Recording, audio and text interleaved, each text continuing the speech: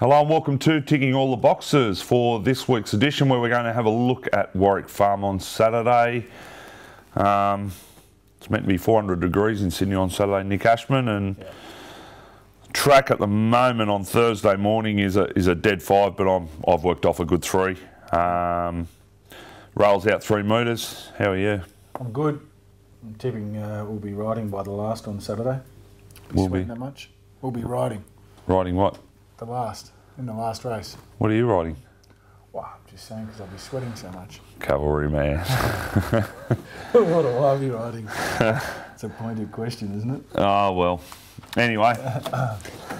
Yeah, how was Magic Moons yesterday? It was good. Nice little lunch. Yeah. Cash for comment? A cash for comment. Look, they do a good job. And of course you're going to say that. They took you out to lunch yesterday. well, there was an English lunch apparently on the Yeah, I know, but day before. it's just bad day.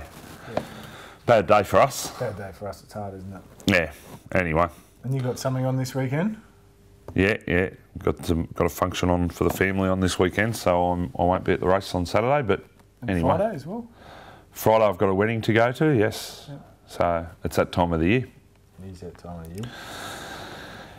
Anyway, all right, let's get into it. The first race, it's the Warwick Farm Plate over 1,000 metres now for the 2-year-olds.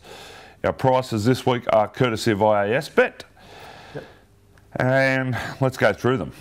All the Talk, $8. Napa Sheeny, $11. Romantic Touch, $2.60. Aspen, $3. Let's Frolic, $3. Tight market. Tight market. You wouldn't be betting early here. I thought All the Talk might be a little bit overs. Charlie Boy's trialled and raced against Charlie Boy. Performed pretty good in both efforts, and Charlie Boy looks well and truly above average. Did start $18, which is never the best sign against him, but thought he went good enough. And the other one was the Snowden horse, Aspen, by Exceeding Excel out of Portillo, who ran 3rd, I think, in a golden slipper, and is, I think, from memory, a full sister to Snowland, Portillo. Okay. So I just thought they might be the 2. Romantic Touch goes okay.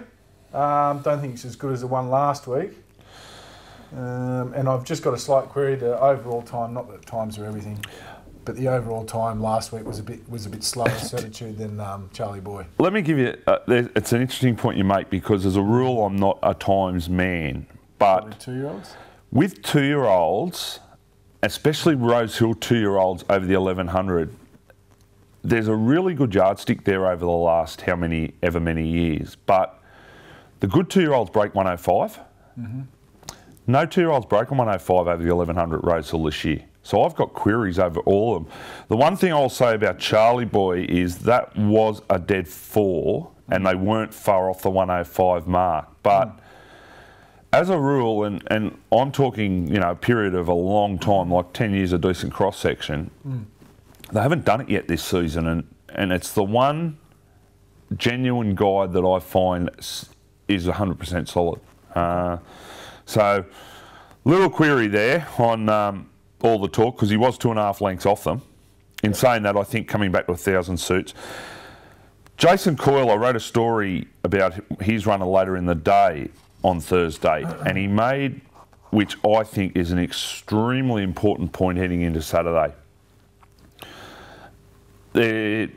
Saying it's going to be up close to 40 degrees at Warwick Farm. And Warwick Farm, it's a very dry heat you get out there. So it does affect you, because I know when you work there, you get a 40-degree day there compared to at Randwick, say, it's a different heat, and it's really stifling, and it does knock you around.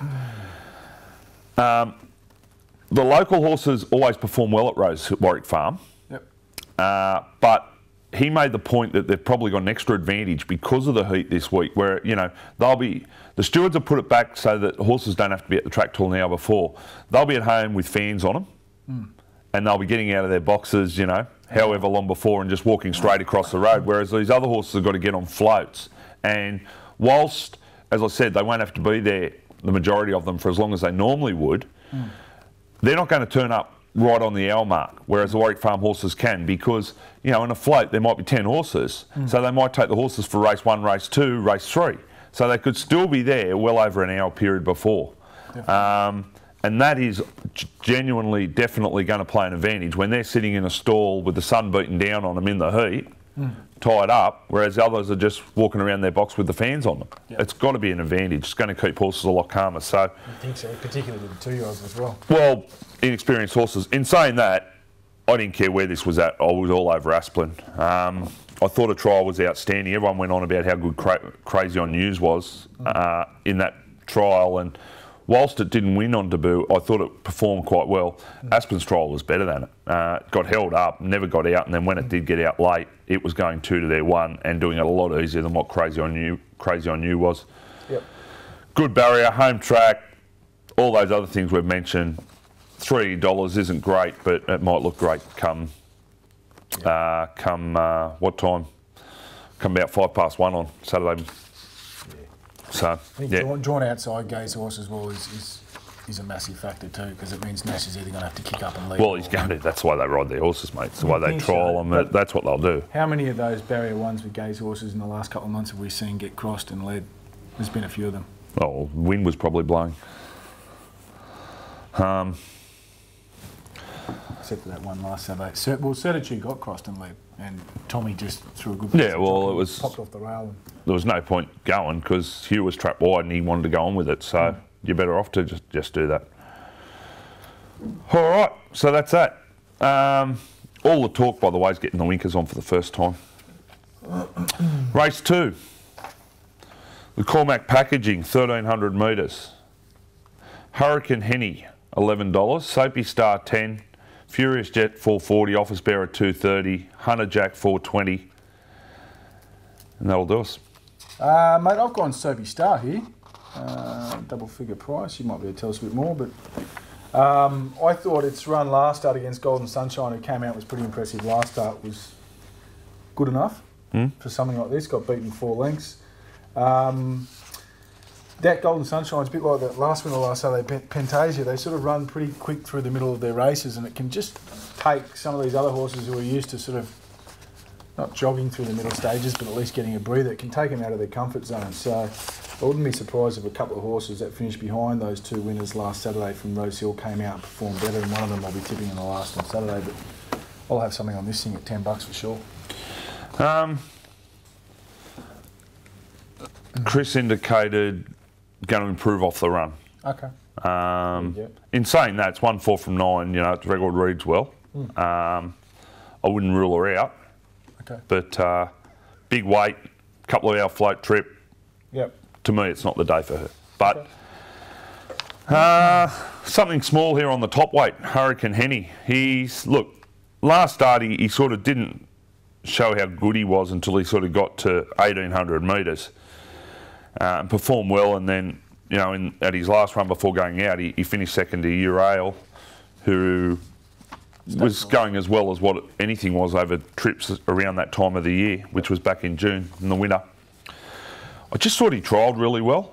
Gerald Ryan's horses do have a habit of trialling well, but he really surprised me how well he did trial this horse. Most recently at Rose Hill on the 20th of November. It's not a race I'm really excited in, but I just thought at $11 you could have something on him each way. In saying that, there's now scratching in the race. Another Love Child's out, so there's only 2 dividends. Makes it less attractive. Yeah. But in that case. Yeah. So there you go. Okay. All right. Well, I'm a bit the same as you then. It's I thought Soapy Star might be an each way shot at $10, but. Who, sorry? I thought Soapy Star might be. Oh, look, I'm not. She's the right price to have a little throw at the stumps, but I wouldn't be going nuts on her. No, I wasn't. But now that the other thing's out, she's probably not even worth the bet. Yeah. Anyway. All right. Race 3. Thank you, Mick Rolfe. Benchmark 80 handicap. Mick Rolfe, that's who's that? Mick Rolfe. 1,300. I don't know. All right, race 3. Princess Layla gets the blinkers on. I think his sponsorship came through at the last minute too. Do you? That's probably why it's thank you. Why? Just threw some money in there. Thank you, Mick Rolfe. Anyway. I don't understand. Oh well. I'm just talking gibberish. Yeah, okay. Yep, I'll put my hand up there. What's going on? All right, market. IS bet. Next to Universe, $12, $5.50 Happy Hussy, $7 Holy Moly, Misspoken 8, $4.60 Our Design, 5 Princess Layla, Babel 6.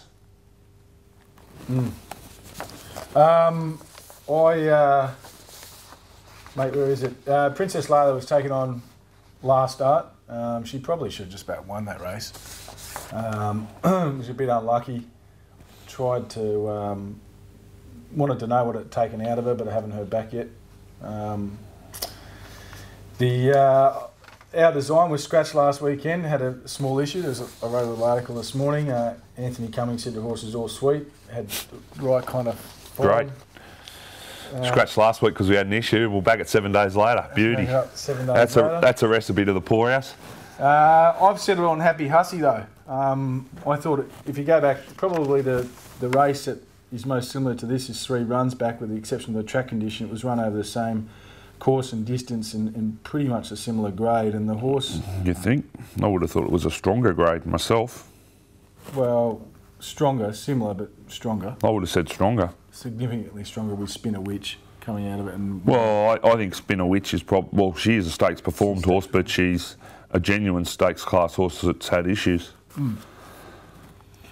I'm only enhancing you. Yeah, with my what you're saying. Yeah. I was playing it down a little bit, I guess. And I think the fact David Payne's booked Nash for this, he's had the 2 trials leading into it. It just ticks a few boxes, as we say. Look, and given she went off there, as you're saying, harder grade at $4.40 and favourite. Here she is $5.50, easier grade. On top of the ground as well. She's better on top of the ground. That was a slow track. I think she's a very good bet at $5.50. Yeah, I don't disagree. I think it's a tricky race. There's a couple there with similar sort of credentials. Yeah. You know, Babel, she's the one that's going to get everything in her favour, along with Misspoken. Yep. As in, you know, trained locally on the track, all that sort of stuff. Easier time coming into the race. There's decent speed here. Horses like arm's length, won't just let Princess Layla do what she wants to do up front. Not a race I'm interested in, but it wouldn't surprise me to see Next to Universe improve significantly here. I thought her run first up was okay. Behind Emotional Circus, Miss Marks, Lady Ladouce. She repeats that performance. She's right in this. She's a bit of a non-winner, but she's never far away, and she's performed at much higher level than this in the past. Carried 57.5 after the claim for Alicia Collett, $12. You could do sillier things than that. But I agree with what you're saying, Marie Happy Hussy. And the other one that, you know, someone tied my arm behind my back and made me have a bet would be Babel. But won't be getting any of mine. It's a hard race, isn't it? Because you can actually find an angle on about 3 or 4 horses. I'll be honest, I got burnt last weekend backing that Shamadani, who, in my opinion, if it repeated its previous run, it would have absolutely bolted in, and it was plain. But they're those horses at the moment. You know, they're those horses that are off-season horses. They're average horses. Yeah, they can put in a good run. You know, they just don't run. I find they don't run consistently true as in the better horses. You know, you will get some, but I just got burnt and I won't be firing up again. I'm spelling, mate. Oh, yeah? My wallet's spelling until the new year. I look for the ones that had a bad run last start because I look for a reason for them to bounce back. Yeah. Anyway, but that's my thoughts on the race.